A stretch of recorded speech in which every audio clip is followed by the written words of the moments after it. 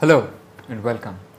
Today we're going to take a quick look at the contributions of two giants, two men whose life work was so influential and so important that it could be said to have shaped the very landscape of Hindustani Khayal music as we know it today. Pandit Vishnu Narayan Bhakthande and Pandit Vishnu Digambar Paluskar.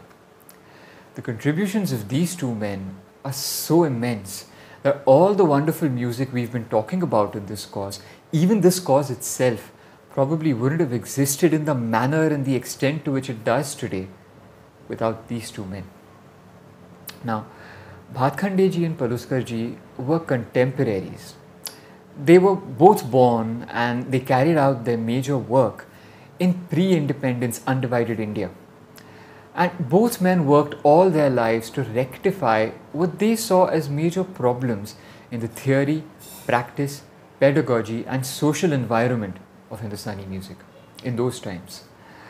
But the two Vishnus, as they came to be known, were not really collaborators. In fact, they were almost rivals because they each had a very different vision for this music.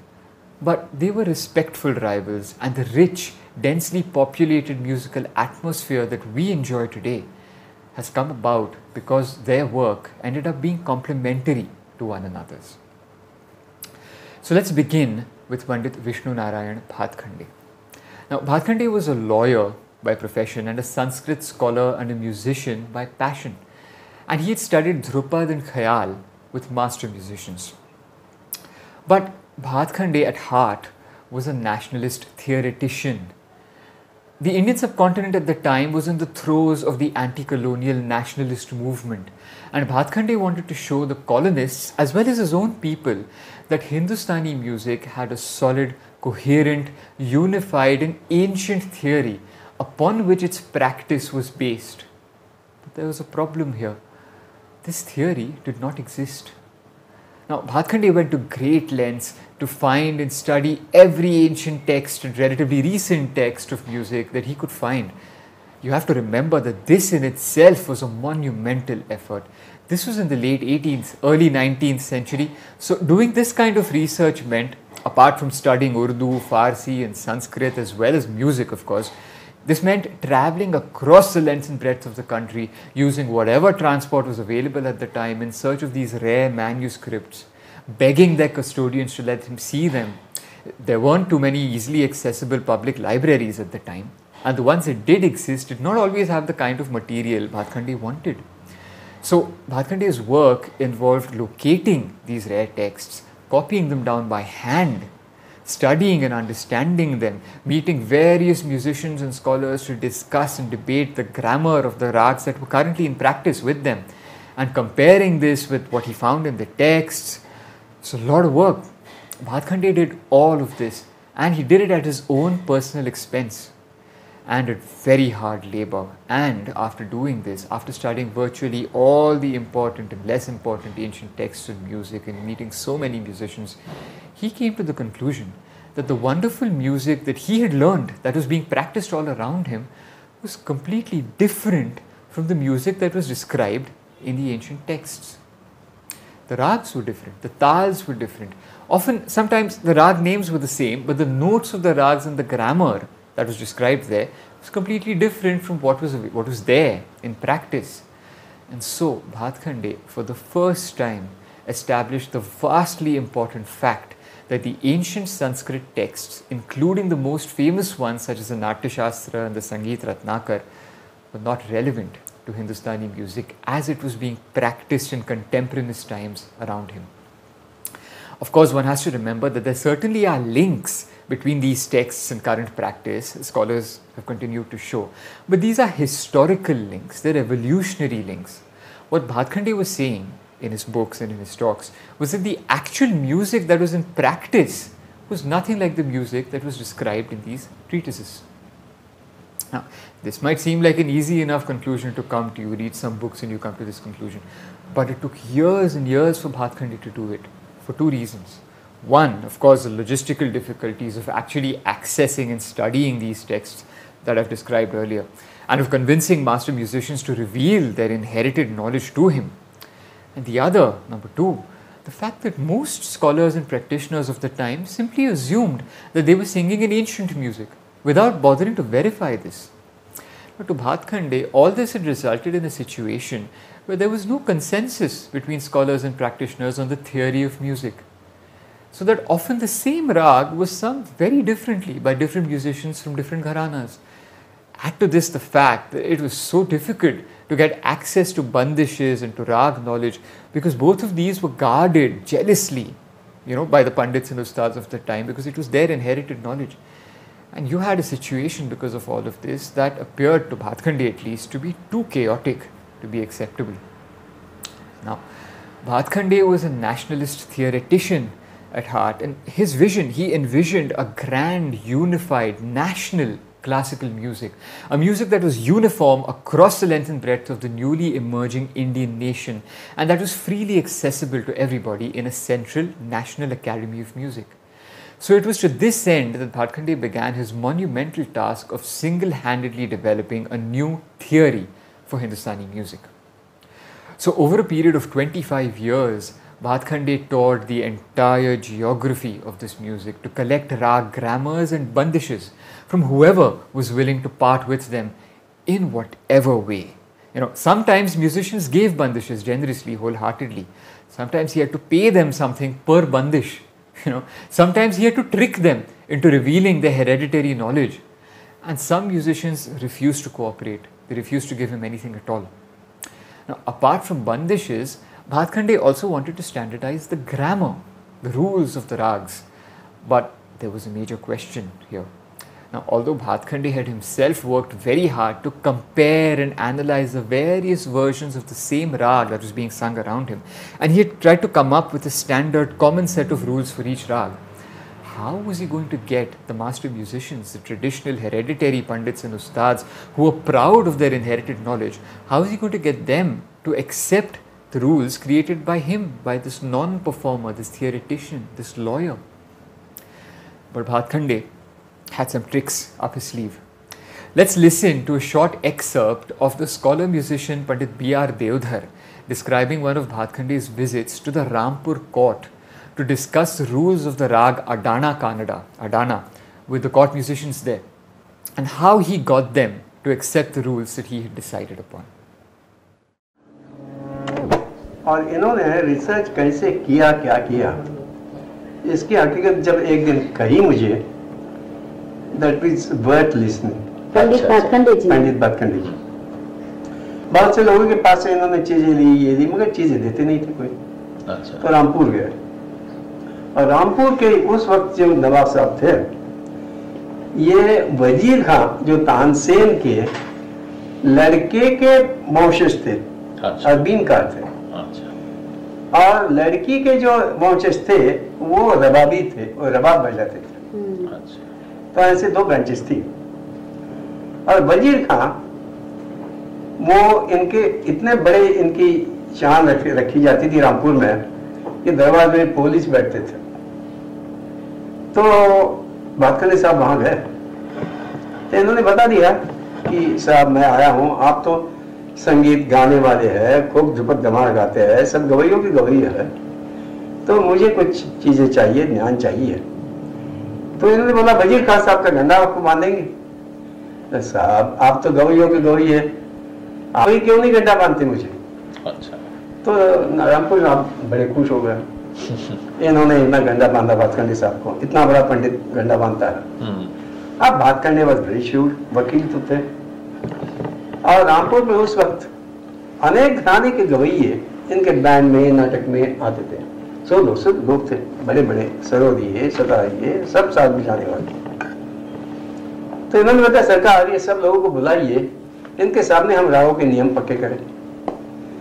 और वो एक अड़ाना लेके बैठे, अब किसी ने एक बतलाया तो दूसरा बोलता ये नहीं, हमारे बाप ने दूसरी तरह से सिखाया, तीसरा बोलता नहीं हमारे बाप ने तीसरी चौथी तरह से सिखाया। फिर बात करके सबका सुनते थे, करते थे। सरकार ये सबको सुन के मैं एक राय पर आया हूं, और ये आप सुनिए, शायद आपका यही मत होगा, मगर मैं आपको सुना देता हूं, तब इन्होंने बता देना कि गंदा ऐसा आएगा, मध्यम ऐसा आएगा, निचाला ऐसा आएगा, वो ऐसा आएगा। तो तो सरकार आप बात नहीं साहब बिल्कुल पहचाना आपने, ये बराबर है। तो सब गवैये लोगों को बोल रहे, सबको पसंद है ना, तब आप सब क्या बोले, नवाब के साथ बोल दिया हाँ बराबर है। इस तरह से इन्होंने सब राग के नियम कई पक्के किए उस वक्त, और इनको जो कैसे रिसर्च करना ये इन्होंने मुझे बतलाया था।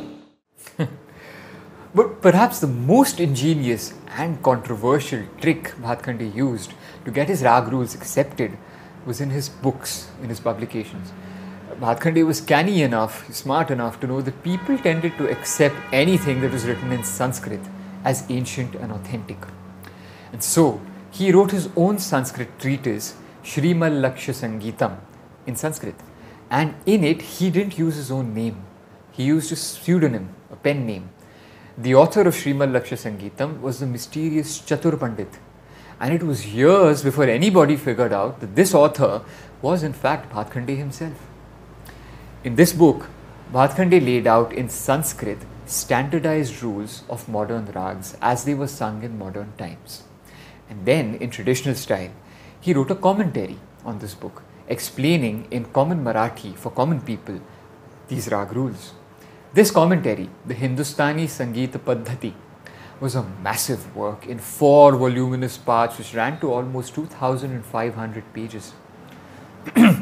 In the Paddhati, an imaginary guru explains the Shrimal Lakshya Sangeetam, the shlokas in it, to an imaginary student, thereby creating a consistent theory for Hindustani music that was accessible to everybody. In addition, Bhakthande also reprinted a number of other older theoretical works on music and made them available because they were not easily available at the time. He brought them back into circulation. But Bhakthande didn't stop with just creating theory. No, he worked hard to propagate his theoretical work too, in schools and colleges and in the many institutions he founded, including the Maris College in Lucknow, which is called the Bhakthande Sangeet Sansthan today. He groomed and appointed teachers to teach in these colleges. He obtained the support of the Maharajas of various princely states like Lucknow and Baroda and Gwalior. And then he set about creating textbooks that could be used to teach his theory in these institutions. Now, so Bhakthande also published a 6-volume set of books that contained some 1900, almost 2000 bandishes. Bandishes that he had painstakingly collected over many years from many great musicians.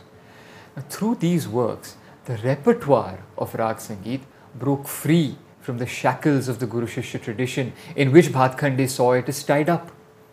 All of these works that Bhakthande published have remained in print for a whole century now. And they remain dependable resources for students and practicing musicians even today, for bandishes, for rag rules, for grammar. Right from young first-timer students to legendary musicians like Pandit Kumar Gandharv, Bhakthande's work has remained a major source for the Hindustani music community for 100 years and counting. No mean feat.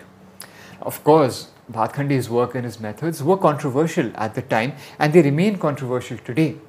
But as musicologist G.H. Ranade has said, even the musical knowledge based upon which scholars sometimes criticize Bhakthande, this musical knowledge was itself made accessible to them by Bhakthande's efforts. The other looming giant in the history of modern Hindustani music is, of course, the other Vishnu, Pandit Vishnu Digambar Paluskar. Paluskar had received training in the lineage of the old Gwalior Gharana and was a very talented musician, a wonderful singer who, as a young man, had already begun to achieve a lot of fame and even princely patronage for his abilities. But as he went about performing, he was troubled by a different aspect of music situation in pre-independence India, very different from the theoretical concerns that Bhakthande had had. What bothered Paluskar was the fact that music was not seen as a respectable profession at the time. Music was not something that people from good families did. It was associated either with illiteracy or with Tawaif culture. And the rich and beautiful Tawaif tradition of musicianship had already become associated with prostitution and debauchery because of Victorian understandings of morality that were prevalent at the time. Paluskar proceeded at the age of 25 to give up a promising career as a performer and set himself to the task of bringing about a social transformation in the field of Hindustani music in order to acquire respectability both for the music and for the musicians who practiced it, and to remove the taboos associated with it and to make it accessible to the emerging bourgeois middle classes. Now, to do this, Paluskar began his lifelong work of establishing a network of music schools. He began with his first school, the original Gandharva Mahavidyalaya, which he founded in Lahore in 1901. This was probably the very first school that was run on public support and donations from private contributors and of course Paluskar's own personal savings, but not on princely patronage. Now, through monumental struggle, Paluskar acquired land, he built the school, he identified and trained teachers, he even founded a printing press in which to print his own textbooks and magazines on music. He then established a branch of the school in Mumbai in 1908 and moved his operations, including his printing press and everything, there, his instrument factory. In these schools, students, often from poor families, were housed, they were clothed and fed and taught music in a regular, disciplined and systematic fashion. Parents had to sign a bond which committed students to the school, thus relieving them of the financial and educational responsibilities of their children. Obviously, 2 schools were not going to be enough to bring about a large-scale social revolution, and so Paluskar started training teachers. He started a special batch of students called his Upadeshak Varga, or instructors, teachers class, in which he explicitly trained his students in order to be good teachers, not performers. And as soon as they were ready, he sent them off to various parts of the country to found their own schools and to train more teachers who would go on to do the same. Some examples of Paluskar students who did this are Pandit Vinayak Rao Patwardhan, who started a branch of the Gandharva Mahavidyalaya in Pune, or Pandit Vinay Chandra Maudgalya, who did the same in Delhi, or Pandit Vishnu Annaji Kashalkar, who started the Prayag Sangeet Samiti in Allahabad, or of course Professor B.R. Devdhar, who started his Devdhar School of Indian Music in Mumbai. And all of these institutes, together with many, many more, are still around today. They still function today. So this gradually led to the creation of a vast, vast network of music schools that exists even today in the form of the Akhil Bharatiya Gandharva Mahavidyalaya Mandal, a central body that governs the functioning and the syllabus and the examinations of these schools. Many of you attending this course may even have taken a few classes at your local Gandharva Mahavidyalaya affiliated music class or given one of their examinations. The foundations for all this were laid back a century ago by Vishnu Digambar Paluskar. It is worth remembering that Paluskar did most of this work at his own expense. He invested in his mission to such an extent that it even took him into debt, and he eventually had to auction off the building of his Mumbai school. But the troops of students that he had groomed carried his vision forward, and its results are there for all to see today. Now, the atmosphere in Paluskar's schools was largely disciplined and devotional. In fact, Paluskar used the tool of bhakti nationalism, of which he himself was a sincere adherent. He used it to give Hindustani music an aura of sacred purity. It was through this that he achieved his great success. The association of Hindustani music with a nationalist, religious, sacred past made it possible for more and more people to imagine themselves as musicians. It lifted the taboos that had afflicted the profession and made it acceptable to society at large. Now, one serious allegation that was made on Paluskar's schools was that his methods of training did not really produce any top-ranking performing musicians. But Paluskar's own reply to this allegation was fitting. "I may not have created many tanseins," he said, "but I have given birth to thousands of kanseins, listeners, rasikas who are knowledgeable enough to appreciate the intricacies of the music that the performers create." Now, it is impossible to fully cover the span of Bhakthande and Paluskar's contributions in one short lecture. They did so much more than what I've outlined, sketched here. They both organized, for example, massive all-India conferences of music where the greatest masters from across the subcontinent got together and performed and debated the finer points of the music. They both invented their own systems of notation with which to capture bandishes and rag grammar, and they did so much more. But the overbearing, overarching fact about these two great men of Indian music remains the vast, rich, varied and globally loved culture of music making in the Hindustani tradition that we cherish today. And this culture owes itself to the monumental efforts that they put in. And it was in the creation of this culture that their work complemented each other. Bhakthande's theorization, his collection and publication and democratization of bandishes and grammar, and Paluskar's network of schools with which to teach and disseminate this grammar and to create massive audiences that were capable of understanding and appreciating the music that the masters were creating. And for this, we owe them.